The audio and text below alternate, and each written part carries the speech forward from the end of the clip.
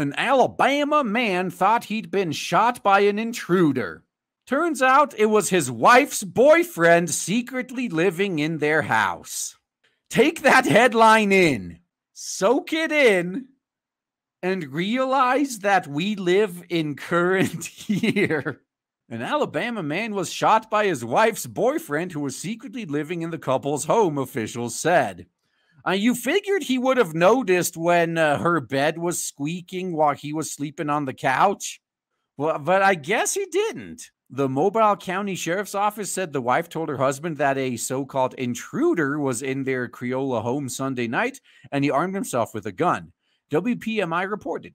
The men shot each other and both went to the hospital, the news outlet reported. The sheriff's office said that Michael Amaker, the wife's boyfriend for over a year, had been living at the house shortly before the shooting, WALA reported. So she tried to get the two of them to kill each other. That's what it sounds like to me. If this dude doesn't divorce the bitch for this, then he really is just completely cucked. She had been allowing him to stay within the home for a couple of days, providing him food. Mobile County Sheriff's Office Captain Paul Birch told WKRG. There were bottles of urine in the room, which indicated he had been there for a little while. The sheriff's office hadn't uncovered a motive for the wife telling her husband that Amaker was an intruder. Well, someone probably made an ultimatum, I bet. The investigators said she was too intoxicated to be interviewed after the shooting, the news outlet reported. So that's going to be her excuse, right? Oh, I was drunk for the past year, which is why I cheated on you with this guy and let him move into our house. Amaker is in jail on charges of attempted murder, possession of a firearm with an altered serial number, and possession of a controlled substance. Luckily, nobody went after the husband yet. But still, if that dude does not get a divorce after this, I have to question what the hell is wrong with you. What the hell is wrong? So this article isn't, I guess, as exciting as otherwise may have let on.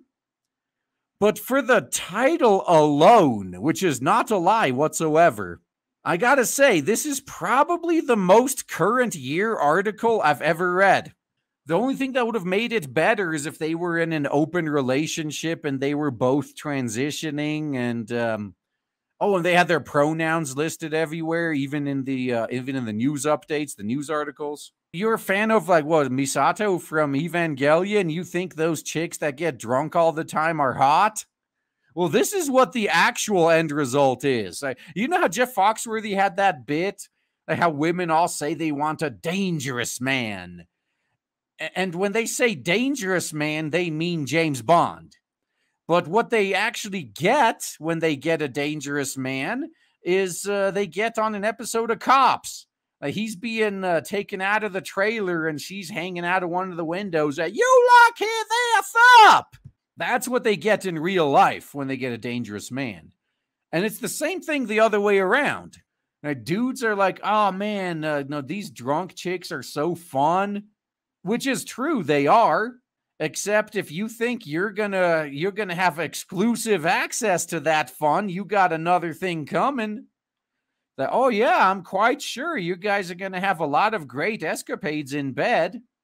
But if you dare try to go exclusive with her, you'll find out soon enough you were the only one that thought that way. Put a few beers in her and she'll be spreading her legs for everyone at the party. You got to be aware of that, man.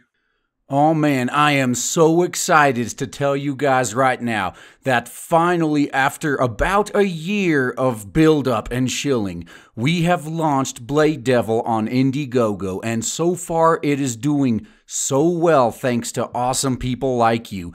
If you haven't backed it yet, then please check the links in the description and check out Blade Devil on Indiegogo. You will not be disappointed. Looking forward to seeing you there.